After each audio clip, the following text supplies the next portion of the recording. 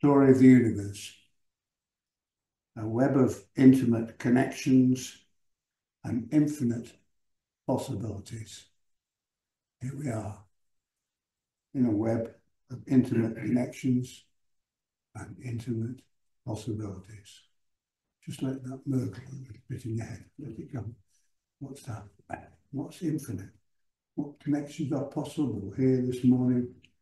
What possibilities are here? Welcome all. Whoever you are, whatever reason for coming here this morning, whatever you believe, whoever you love, you are so welcome here amongst us. Do you feel welcome? Yeah. Got nice smiley faces. What is the pattern that connects the crab to the lobster and the primrose to the orchid, and all of them to me and me to you? That's a quotation from Gregory Bateson. What pattern connects us in the deepness of what we are? Are we getting into that holy space? Because it makes all the difference, doesn't it? How we feel here determines what we do out there. And how we feel about what's out there is here in our feelings. It's amazing, that connection. When we have that connection between heart and mind and all that is, then our hearts are truly in a holy place.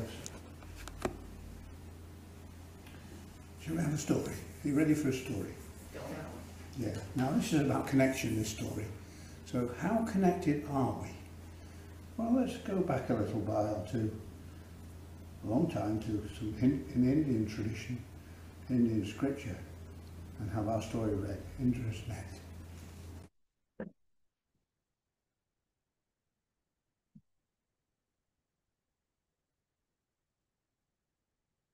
One night, at the end of one of the Vassa retreats in the Jetavana Park in Sravasti, one of the followers of Buddha asked him, "Master, what is the ultimate foundation of life and the world?" Siddhartha Gautama raised his eyes to the sky and contemplated the stars. Then he smiled, as if remembering. The ultimate foundation of life and the world is the net of Indra, god of the natural forces that protect and nourish life, he finally said, lowering his eyes to look with affection at his disciple. Indra established the foundations of the world in the Tushita heaven. To do this, he hung over his palace on Mount Meru a net of silk threads like a spider's web, which extends to infinity in all directions. In each knot of the net, he put a precious gem, which reflects in all its perfect facets all the other gems that cover the net. When you approach to look into any one of those gems, you discover that the gems reflected in it reflect, in turn, each and every one of the other gems of this immense silk fabric, and so on to infinity. "I do not understand, Master," said the disciple suddenly. "Where are all those gems you're talking about? I do not see them in the world." "You are one of those gems," Buddha replied. "And every person, every animal, every tree and plant, every insect, every speck of dust that floats up into a sunbeam and down onto a road is a gem of the net of Indra. Even thousands of years ago, and every idea that has crossed the mind of each being since the beginning of time is a gem of Indra's net. Within you is reflected everything that exists and everything that has ever existed in the universe. And you yourself are reflected in everything that exists. You are inside each human being, each animal, tree and plant, each speck of dust, each idea or thought, each feeling to infinity. At every moment, the whole world is within you, and you are inside everything that exists. Although in your mind you see yourself as an independent being and you feel separated from the rest of the world, in truth, you are part of the common existence of everything that has ever been. You could never exist by virtue of yourself, by yourself alone, because you exist by virtue of the glorious existence of everything around you. A tear appeared in the eye of the disciple, and all the stars in the sky were reflected in it as if in a gem. And Gautama Buddha added, with a look that seemed to caress the soul of the disciple, "That is why I say to all of you to take care of the happiness of everything that surrounds you, of all beings, whether you believe that they live and feel or not, because they have their existence also in the depths of your heart."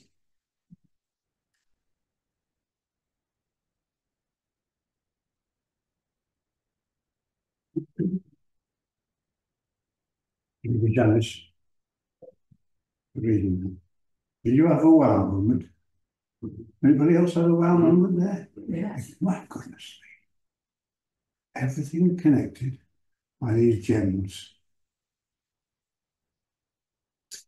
We all are one. We're all diamonds. We're all sapphires. Shining. Every one of us. That's rather special, isn't it? What do you think? Just think about that. It's a very special moment. Perhaps it's a moment when we can go into silence within ourselves. And in the silence, discover that for ourselves. I'm hearing my children back of the car. We started a long journey. And about 2 miles down the road, what's the question they asked? Are we there yet? Where's the toilet? Are we there? That's the journey we're on. We might be asking ourselves, are we there yet? What's the importance of silence? Where does it take us? What happens when you put the W with holy? What word do we end up with? Holy. So we put the whole, if we put, Unitarians put the W with the holy.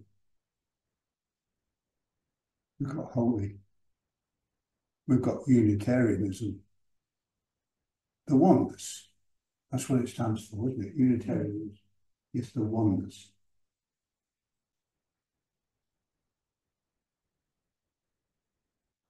Should we take time, reflection and prayer? I'm going to use some diverse sources. It's got the Druid prayer for peace. Druids say, deep within the still center of my being, may I find peace. Silently, Within the quiet of the grove, may I share peace gently with a greater circle of humankind. May I radiate peace.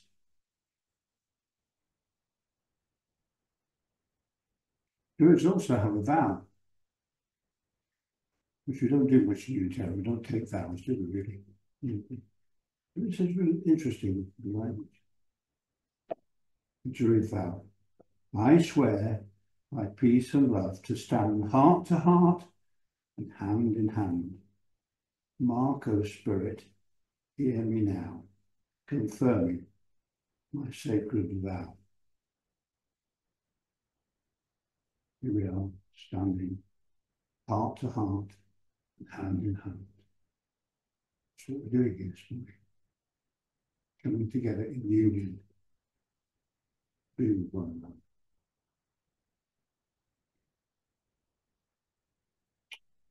Now an alternative version of the Lord's Prayer. But this time translated from Arabic. Aramaic, sorry. Aramaic, difference. Aramaic, which is the language that as we know that Jesus spoke. O cosmic birther of above all radiance and vibration, soften the ground of our being and carve out a space within us where your presence can abide. Fill us with your creativity so that we may be empowered to bear the fruits of your mission. Let each of our actions bear fruit in accordance with our desire. Endow us with the wisdom to produce and share what each being needs to grow and flourish. Untie the tangled threads of destiny that bind us as we release others from the entanglement of past mistakes. Do not let us be seduced by that which would divert us from our true purpose, but illuminate the opportunities of our present moment. You are the ground and the fruitful vision, the birth power and fulfillment, as all is gathered and made whole again. And so I say, Amen. Lovely, isn't it? What we call the Lord's Prayer may have actually been something like that, as you take it from the Aramaic.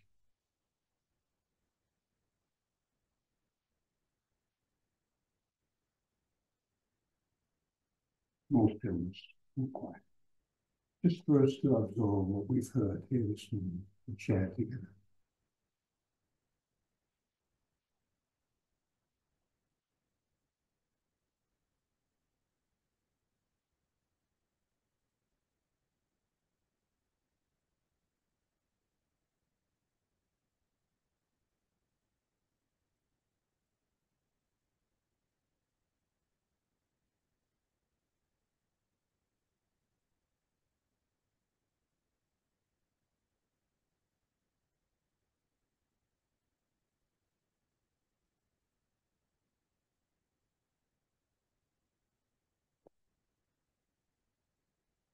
Roberta, of all universes, may we stand in awe before you.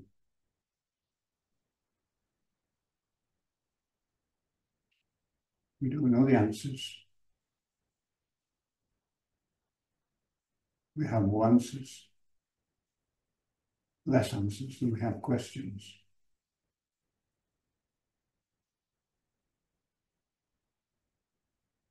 But we can grow and we can unite if we have a mind and heart to do so. May we find a way to feed our hungry world may we find a way of playing a small part, our part, in making a difference.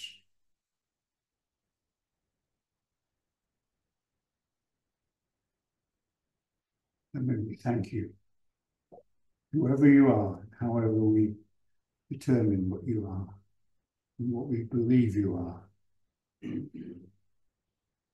May we all stand in awe and wonder at the deep connection as jewels within the web of jewels shining. We are jewels. We have light. Let's not hide it beneath a bushel. Amen. So let it be. Now we join as one. That's connection. That's a beautiful part of our faith. That's what we aim for, because we're imperfect. Sometimes our little gems do not shine as brightly as they might. Do not be deterred. Friends, don't be deterred. Just think about the beautiful connections we've talked about and the wonder and awe that are in our worship. And together,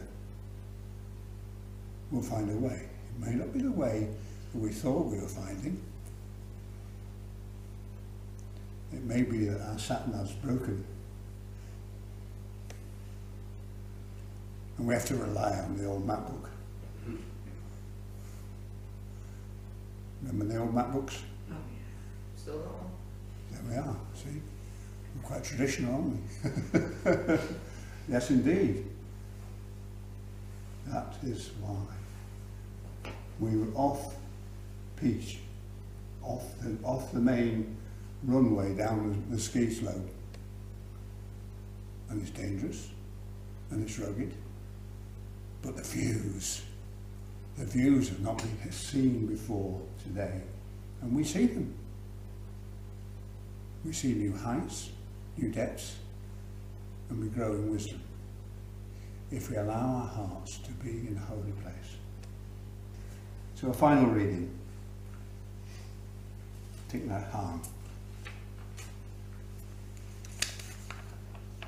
He raises a piece of paper and he shows the piece of paper to the audience when he's speaking. And it says this: "We don't have to be a poet to see a tree in this small piece of paper. We can see a tree, and if we look a bit deeper, we can also see the clouds and the rainfall that was necessary for the tree to grow. We can see the earth, the minerals of the earth nourishing the tree. We also see the woodlogger who has cut down the tree. Logger had breakfast that morning, so the bread he ate that morning is in this piece of paper too. And the field of wheat from which the bread was made. We can see the truck transporting the tree, the fuel needed for the truck to drive, and so on. So if we look at this small piece of paper, we can see the whole universe in it. Nothing can exist by itself alone." Have we been joined on the internet? How many have joined today? One. Yeah, welcome. So there's a connection that we need to be aware of that's been with us all morning. Thank you. Go in peace, deeply connected. You and I, with everything else.